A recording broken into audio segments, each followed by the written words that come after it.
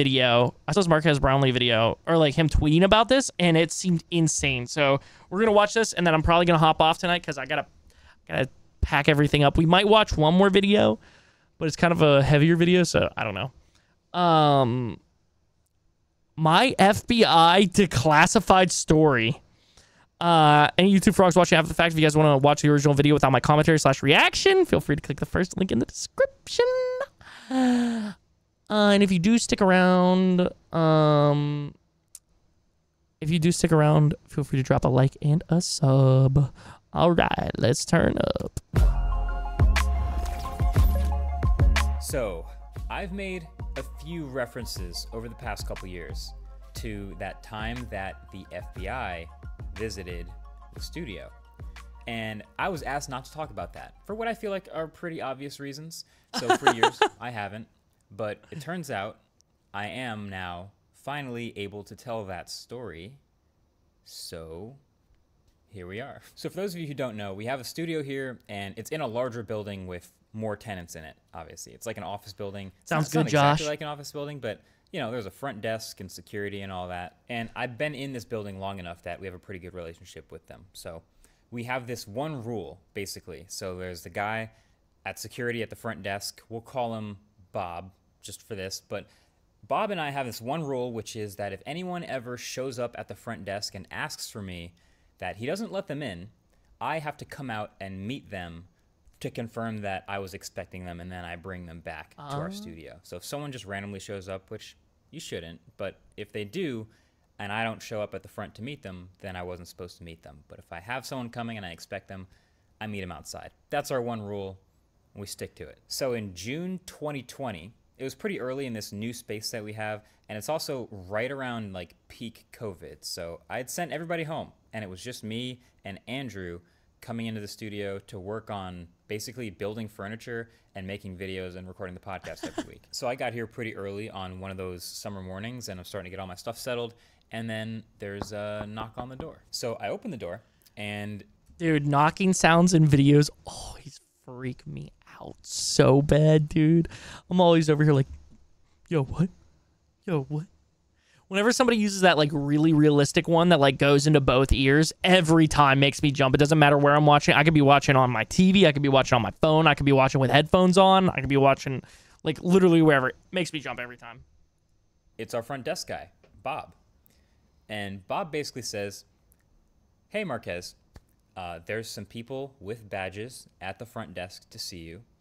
I, of course, didn't let them in, but if you would like to, they're up there.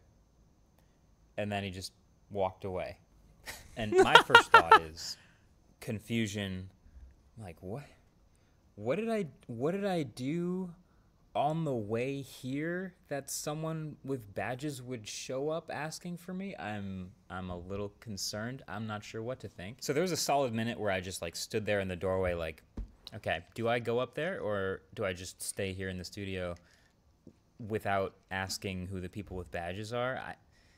And then I just went up to the front. I went up to the front desk, and sure enough, there's 3 people with badges there, and they walk right up to me, and they all like flash their badges, FBI, just like the movies, like FBI agent this, IRS agent this, and like, Marquez, good to see you. Somebody didn't pay their taxes correctly. We've got some questions for you about the Escobar phone. So immediately I'm relieved, but I'm like, oh, the Escobar phone. I don't know what that is. I'm not tapped in. Oh. Because, see, a few months earlier, I had published a video about the Escobar Fold. If you guys haven't seen that video... Oh, Fold. Basically, the story goes, there's this company parading around and selling this $400 gold folding phone, which they're going to use to destroy Apple and Samsung. And they had these insane marketing campaigns and all this. But really what they were doing, as I uncovered in my video, was covering Samsung Galaxy Folds cheaply with like gold stickers and then shipping them to YouTubers and people who they believe would talk about it positively, and then not shipping any of the other orders from regular people or the audiences that watch those videos those people were getting scammed out of their money. And honestly, in hindsight, I don't know how they thought they were going to get away with this. Like, it felt pretty obvious to me, but, you know, eventually their whole plan backfired when I made a video about the entire thing. So now fast forward a couple months, and it actually makes sense that the FBI and the IRS are interested. I didn't realize they were just going to show up one day, but here we are. But, you know, shout out to Bob at the front desk for sticking to our rule. Even though he probably had a bunch of people like flash FBI badges at him, he stuck to our rule, and that was great. So I appreciate that. But yeah, so I came out, I brought them back to our spot, and they basically then had a bunch of questions about that video and the process of dealing with that company in any way, like any and all communications that I had with them, any email I'd ever sent or received from them ever. They wanted everything. And actually, it was funny, another tidbit is Andrew at the time had just started running the business email account here, and when they were asking, like, has anybody else on your team possibly ever been in email communication with this company? And I was like, I think Andrew might have. And Andrew just had arrived at the studio and walked up to the front door of our spot. And so I go, hey, come in. And, you know, first thing he sees is like me in an empty studio with a bunch of people in suits, like waving him over. So he has a pretty funny alternate perspective on this story. So the FBI actually took the half-peeled Escobar fold and the scratched gold iPhone from my videos as evidence in the case. They literally asked for them and took them away. They put them in sealed plastic bags that said evidence on them, which is why I said at the end of the Smartphone Awards that year. Also, honorable mention to the Escobar Fold 2, which I also don't have on this desk because it is in the possession of the FBI. Someday I'll be able to tell that story. So as they're leaving, you know, they've asked me all the questions. As the FBI and IRS people are leaving, they're like, hey, don't talk about this at all publicly, please. And I'm like, yo, of course, yeah. No, obviously, you're the FBI. Of course, I'm not going to talk about it. I don't want to interfere with the investigation in any way. But also, like, when could I talk about it? Like, how long do you think before I am allowed to? And they said, we'll let you know. So I've been biting my tongue for years, not talking about it, hinting at it a little bit, but Dude, not anything too serious. But since then, a lot of the dominoes have started to fall. You know, at first, when the scam was happening, PayPal stopped working with them, so they'd switched to this only non-refundable direct transfer thing with Klarna, and then they... Yeah, dude, usually when you can't pay with PayPal, red alarms start going off in my head. Because either you're not, like, verified through PayPal, or they're like, no, we're not gonna let you on our service because you're scamming people. Which should have been a red flag for me when I was on Kick, so the month that I streamed there.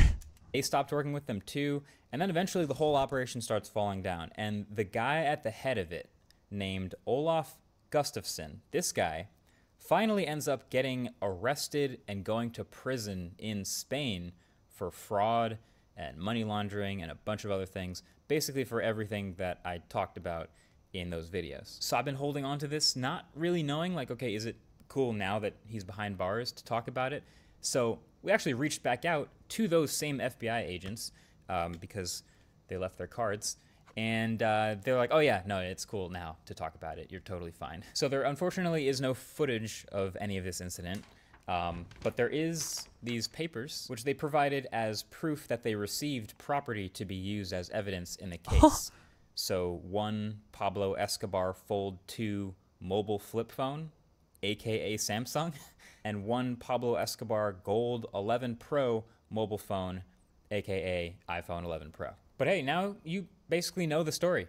Yeah, pretty serious business out here making videos about phones sometimes, you know?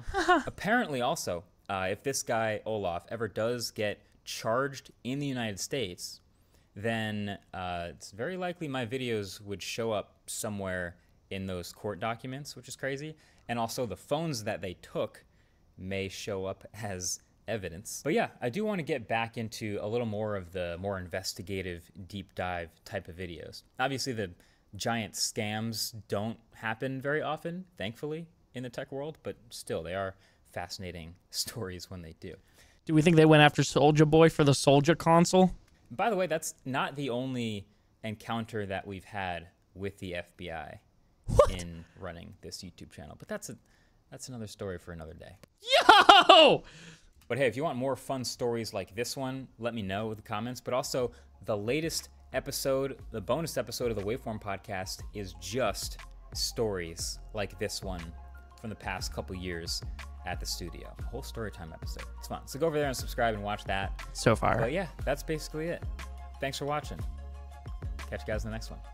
Peace. Dude, hell yeah. Hell yeah, Story dude. of how I became a villain. For at least 24 hours, I was hated. Couple weeks, I would say. Yeah. Oh, really? A couple weeks. Well, because the video had to come out. Hang on here for a second. I'm gonna go get him. I literally wait. Dude, hell yeah. Hell yeah. Wait, Logan Paul sued CoffeeZilla and it's crap by Legal Eagle? Well, we might have to watch this later on.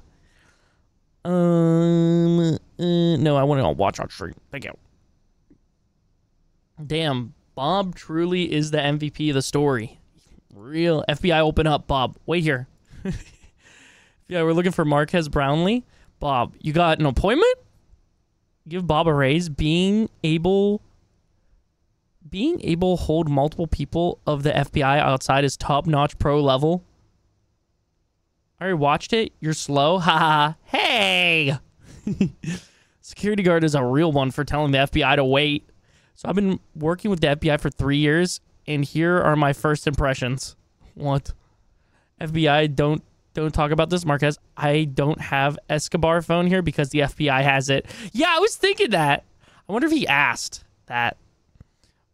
What I appreciate about how Marquez creates is that he didn't over-dramatize this. No fancy editing, reenactments, or edit drama. Just a sit-down chat about what happened. I much prefer this approach to storytelling. Yeah, that is real. That is real. Imagine being those FBI/IRS agents and being told, wait here, please. We have a rule around here where Marquez will only see you if he wants. Bro ended with a cliffhanger for next season. Yo, on God.